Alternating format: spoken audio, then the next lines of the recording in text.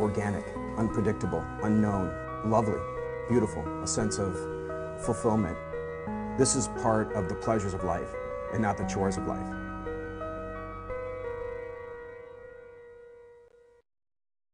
Good morning, Iowa City, and welcome to today's edition of Daily Iowan TV.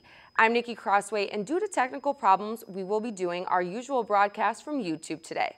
We apologize for our changes to our program, but we'll be back up and running as usual with our live broadcast tomorrow morning at 8:30 a.m. Now let's get to today's top stories. Longtime leader of Cuba, Fidel Castro, died this past Friday evening. The announcement was made by Fidel's brother, Raul, who at the time did not disclose a cause of death.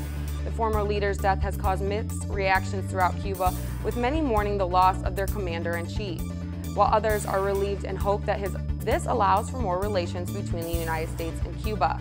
This will largely depend on President-elect Donald Trump, who promised his campaign to undo recent openings in the U.S.'s relationship with Cuba. Speaking of Trump, a recent push for recounts of votes in a handful of states has him claiming that he would have won the popular vote if it weren't for millions of people voting illegally. Trump made his accusation in a series of tweets this past Sunday, but has yet to provide evidence to back his claims. The popular vote currently shows Democratic candidate Hillary Clinton with roughly 2 million votes more than Trump. Protesters standing at Rock Sioux Reservation in North Dakota have stated that they have no intention of leaving the site despite a government directive to do so. The protesters are staying in place to prevent an oil pipeline that they will believe damaged drinking water in the area and Native American cultural sites. The U.S. Army Corps of Engineers said in a letter to the protest leaders that the land will be closed to the public after December 5th due to safety concerns. An argument between two men in New Orleans escalated to a shootout that has left 1 victim dead and 9 injured. The shootout interrupted holiday celebrations in New Orleans' French Quarter, which was crowded with tourists at the time of the shooting. The suspects fled the scene immediately, but New Orleans police claim they have information that will hopefully lead to both of their arrests. Black Friday had plenty of shoppers venturing out for the best deals, but the numbers show that people are spending less than usual this year due to discounts. Down from nearly 3.5% from a year ago, this past holiday weekend, the customers looked to have spent an average of $289.19 over the 4-day weekend. From a survey by the National Retail Federation, more than 154 million customers said they plan to have shopped over the holiday weekend. This number compares to the 151 million customers a year ago. As Cyber Monday starts, it seems that people have been choosing the online route. 99.1 million consumers chose to do their shopping in the stores, while 108.5 million decided to take advantage of the online deals available over the holiday weekend. In Iowa City, 2-day BB gun shooting spree has led to charges for 5 teens.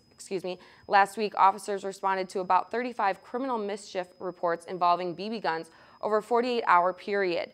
1 person was shot and suffered a minor injury. Residents in East and Southeast Iowa City reported windows shot out of their vehicles and damages to their homes. Victims were able to provide police with suspect and vehicle descriptions. Saturday evening, police found a vehicle matching the witness's description near Breckenridge Trailer Court, 4494 Taft Avenue. Inside the vehicle, 5 teens ages 15 to 17 were found. BB guns were found inside the vehicle. The teens have brought in for questioning. Police are waiting for the public to report all of the damages before pursuing additional charges.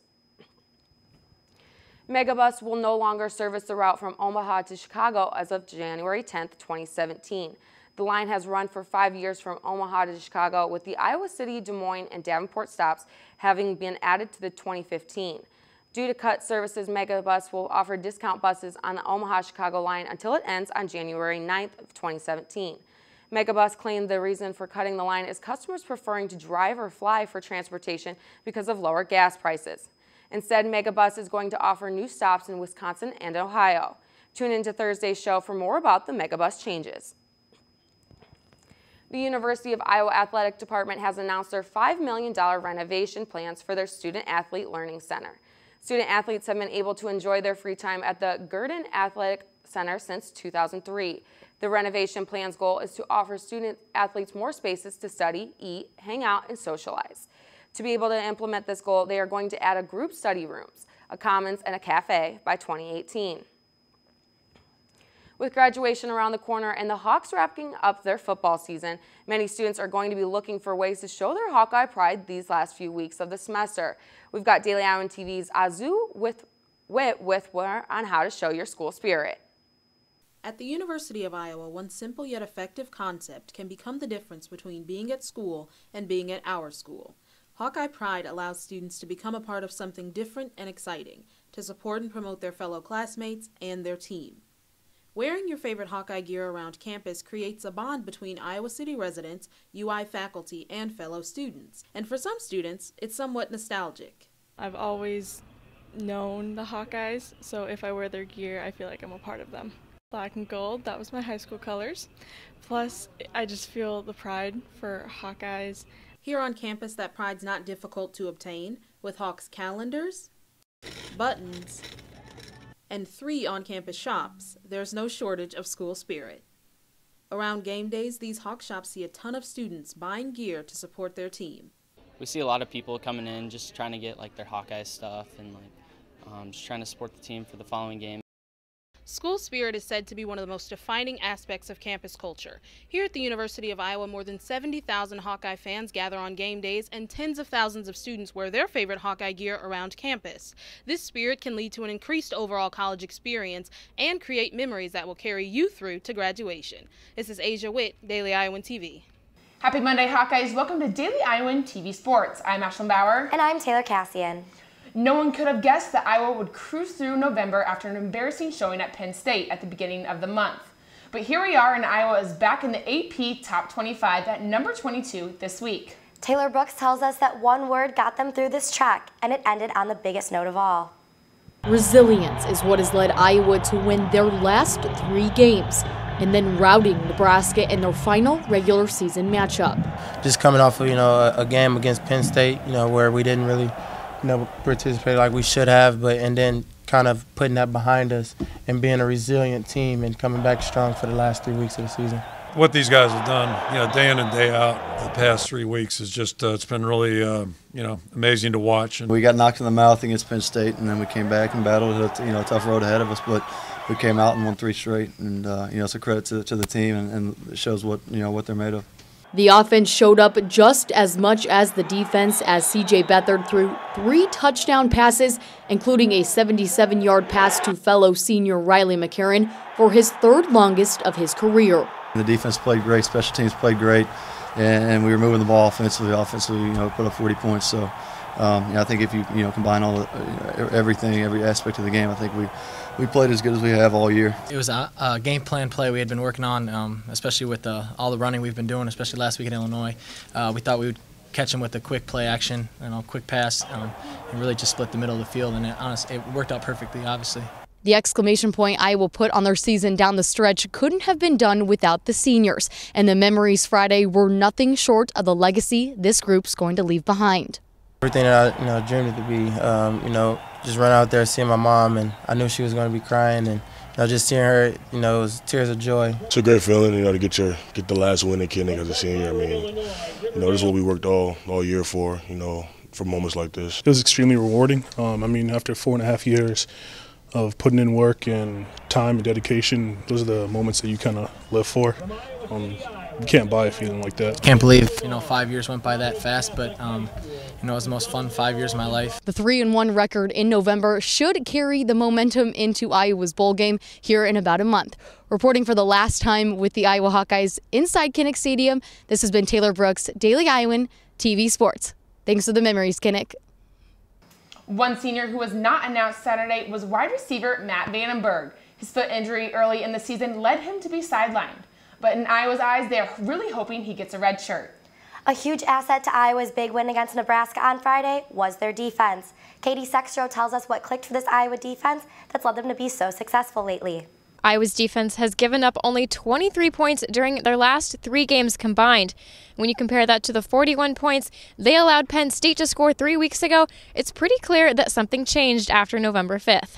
We either could have just, threw in the towel and say, season's over, or just keep pushing forward. And, that was our mindset, after Penn State going into Michigan. From this point on, we were just going to, just keep making positive strides. Eventually, when you have a string of a string of games where you're not playing up to your potential. It gets really frustrating. I feel like you can either go up or you can go down from there, and fortunately we went up. I don't know if we could have gone any lower than we did 3 weeks ago. We had a tough loss to open the month. But what these guys have done, day in and day out, the past 3 weeks is just it's been really amazing to watch. And I think what showed up tonight, we played great complementary team football. The defense played strong 3 straight weeks in a row. And whether it was the excitement of another ranked team coming to Kinnick Senior Day or the last game of the season, the Iowa defense did not disappoint. It was just going out there, playing together, pretty much, just staying as a unit, doing what we have to do and just playing great Iowa team football and just sticking to the basics, doing our job. That's what we have to do, put our foot in the ground and just finish strong. Nebraska's run game was shut down on Friday, and Tommy Armstrong in his pass game struggled as well thanks to quite a few pass breakups from Josie Jewell, Josh Jackson, and 3 others. The Iowa defense held the Huskers to only a field goal in the first half and a touchdown in the second, and it was by far enough to once again reclaim the Heroes Trophy. The whole defense line did a great job today, our tackles and our ends, so it was really just a good job by everybody up front, taking the gaps away and moving people where they didn't want people, so it was a great job by them. Reporting for the last time with the Iowa Hawkeyes inside Kinnick Stadium, this has been Katie Sextro, Daily Iowan TV Sports. Throughout the last 3 games, the Iowa defense has allowed just 7.6 points per game. Tomorrow, we will bring you a closer look at how Iowa's offense dominated against the Cornhuskers. In other men's sports, Iowa men's hoops was on the road over Thanksgiving break at the Emerald Coast Classic in Niceville, Florida. After number 9 Virginia swept the Hawkeyes 74-41 on Friday night, the team had a quick turnaround for their 3rd place game against Memphis. It was a back-and-forth battle all throughout the game. Memphis pulled away with the victory 100-92, but one individual made history in the Sunshine State. Peter Jock came away with 42 points in the game. This is the most points scored by a Hawkeye in 40 years. The senior also surpassed 1,000 career points with 4 minutes and 27 seconds left in the first half. Jock made 8 3-pointers, just 1 away from the school's single-game record. He also came back to Iowa City as part of the all-tournament team. Iowa is back in action Tuesday night at Notre Dame for an 8 p.m. tip-off. The Iowa volleyball team ended their season on Saturday. They played at number 14 ranked Michigan State. The Hawks fell to the Spartans 3-1. It was also senior night for the Hawks, where they celebrated 4 seniors: Alyssa Klosterman, Loxley Akiala, Lauren Brobes, and Ashley Mariani. Meet us right back here tomorrow, where we take you through LaShawn Daniels Jr.'s 1,000 rushing yard season. Plus, we check up on Iowa Powerhouse Wrestling. Nikki, back to you. Lastly, be sure to pack your umbrella today as the weather forecast calls for scattered showers with a high of 52 and low of 35. That's all we have for you today on Daily Iowan TV. Be sure to check out our website, dailyiowan.com, for all the latest news between now and Friday. And be sure to tune into our live program right here every weekday at 8:30 a.m. For Daily Iowan TV, I'm Nikki Crossway. Have a great day, Iowa City.